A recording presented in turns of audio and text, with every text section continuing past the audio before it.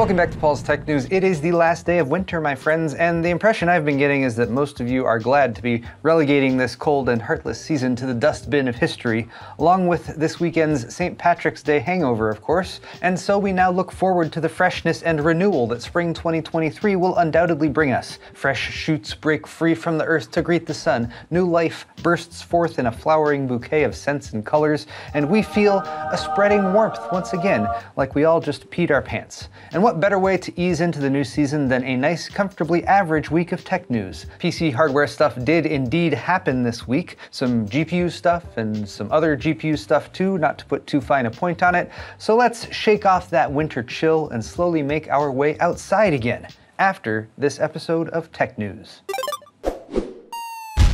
Excellent! Today's video is brought to you by the Corsair Xeneon Flex OLED gaming monitor, which can bend from completely flat up to 800R curvature. But there's a lot more to this display, which features an ultra-wide 45-inch 3440 by 1440 panel with a 240Hz refresh rate and 0.03 millisecond gray-to-gray response time. The spec list also includes NVIDIA G-Sync compatibility, AMD FreeSync Premium certification, Auto HDR with up to 1000 nit brightness, 99% DCI P3 color gamut coverage, a sophisticated burn-in prevention system, and an integrated stand with a range of connectivity. Click the sponsor link in the video description for more on the Corsair Xeneon Flex. We begin this week with a rumor, because like I said, it's an average week for tech news, but this one is about GPUs that I know at least a few people are anticipating. NVIDIA's RTX 40 series has been fairly pointless for anyone on a budget, but possibly maybe there will be a lower end card in the stack that will offer a reasonable price to performance balance for gamers looking to upgrade.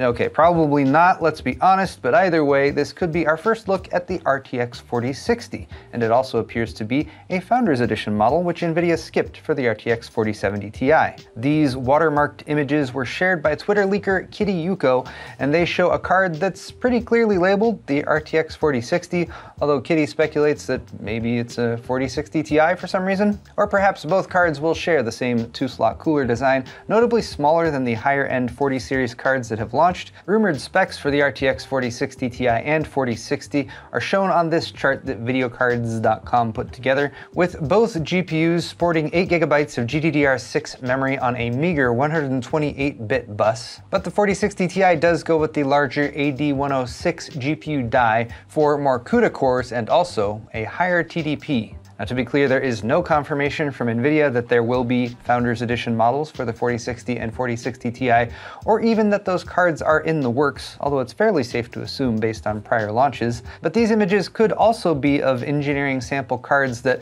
will never make it to retail, as demonstrated by these other images Kitty Yuko leaked on Thursday morning. This is apparently an RTX 4070 Ti Founders Edition PCB, with the AD104 GPU, which could also have been a cancelled RTX 4080 12GB.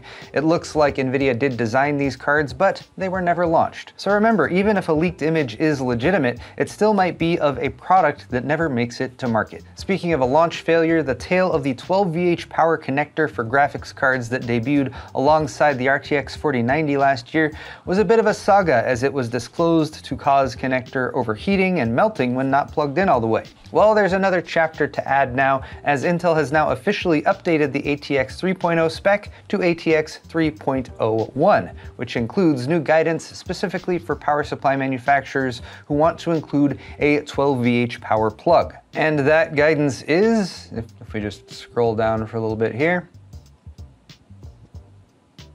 those manufacturers should go with 4-spring internal connectors, not the 3-dimple variety, for a more durable design, stronger connection, and to ensure a better electrical connection. So on the one hand, going forward, PSUs that use the 4-spring pin connectors should reduce failures due to bad electrical connections between the pins. That's well and good. On the other hand though, this is a recommendation, not a requirement, so I have no doubt that cut-rate PSU makers will still use the 3-dimple pins if they're cheaper to source, and that's not likely to be something that's indicated on the spec sheet for a power supply, so you can opt for one or the other. This also introduces some doubt for consumers who are already set up with a card that uses a 12VH power connector, but fortunately the guidance is to not worry about it too much. As long as you're making sure that the connector is properly seated, as was recommended after all the hubbub about this a few months back, you should be fine and there's no need to change out your PSU or the cable. And hopefully this is the last chapter in this saga and we can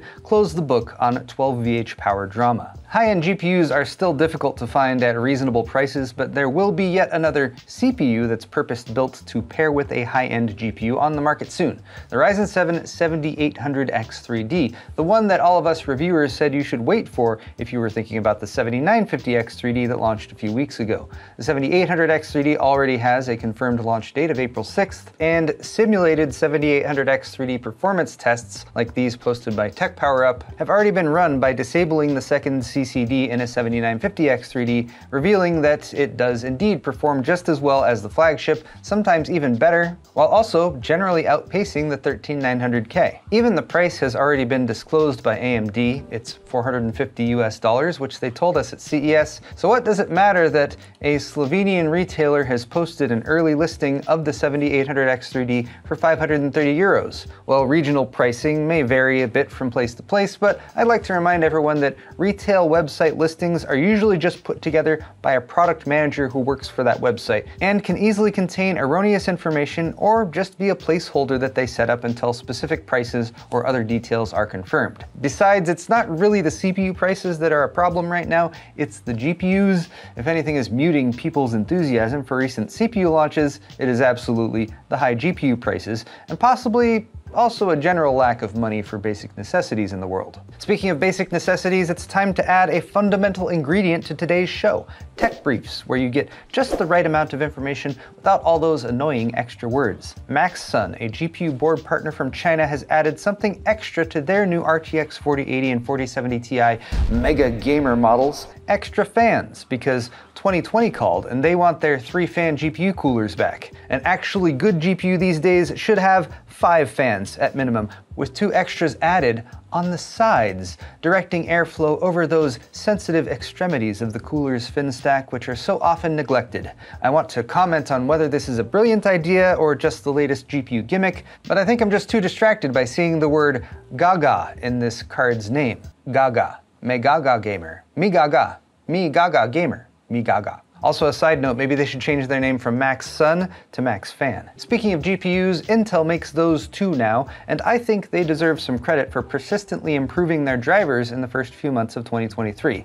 Hot on the heels of a big update just 2 weeks ago, which improved performance across a range of titles and further established the A750 and A770 as viable budget solutions, we have another update that went up on Friday, with Game On support for the Diablo 4 beta and Deceive Incorporated, as well as performance optimizations for Sons of the Forest. Intel says that the A750 far outpaces the RTX 3060 12GB at rendering Deceive Incorporated, and while these are Intel's results, so they should be taken with a grain of salt, and this is a much smaller update than the last one, I'm glad Intel is pushing their software team to keep the updates coming. The Steam Deck marked its 1-year launch anniversary recently. Happy birthday, Steam Deck, and to celebrate, Valve has offered a discount on the handheld gaming device for the first time ever, 10% off. A decent $40 to $65 savings here in the US, although the sale is worldwide. This coincidentally coincides with the Steam Spring Sale, which I believe will happen sometime after the start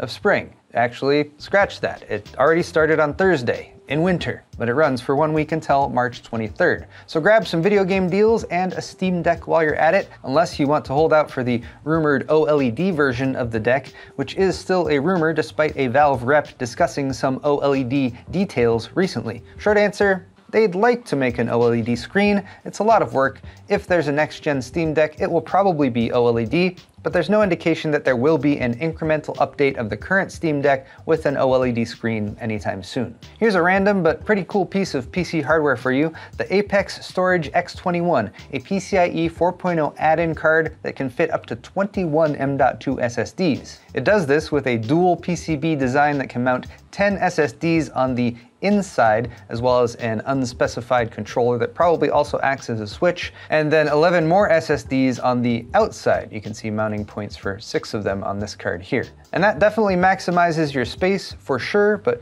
good luck if any of your SSDs requires a heatsink. With 8TB SSDs though, this card could hold 168 terabytes of storage, and in an ideal configuration can hit 30+ gigabytes per second read speeds and 6 to 7.5 million IOPS. A fascinating device for storage junkies, but unfortunately Apex Storage hasn't revealed pricing or availability yet. Lastly, we have an update from one of the many microchip fabs being built out here in the US, this time from Samsung. Their Taylor, Texas plant that's under construction will actually cost over $25 billion, up more than $8 billion from their initial forecasts. Blame inflation primarily, just as we do for most of our financial woes these days, which accounts for about 80% of Samsung's revised build-out bill. If construction is delayed, it could push their costs up even higher, but Samsung remains committed to the project, which should create 2,000 high-tech jobs in the area. They would love to finish the build in 2024 so they can ramp up production in 2025, which would beat the 2026 deadline that they need to hit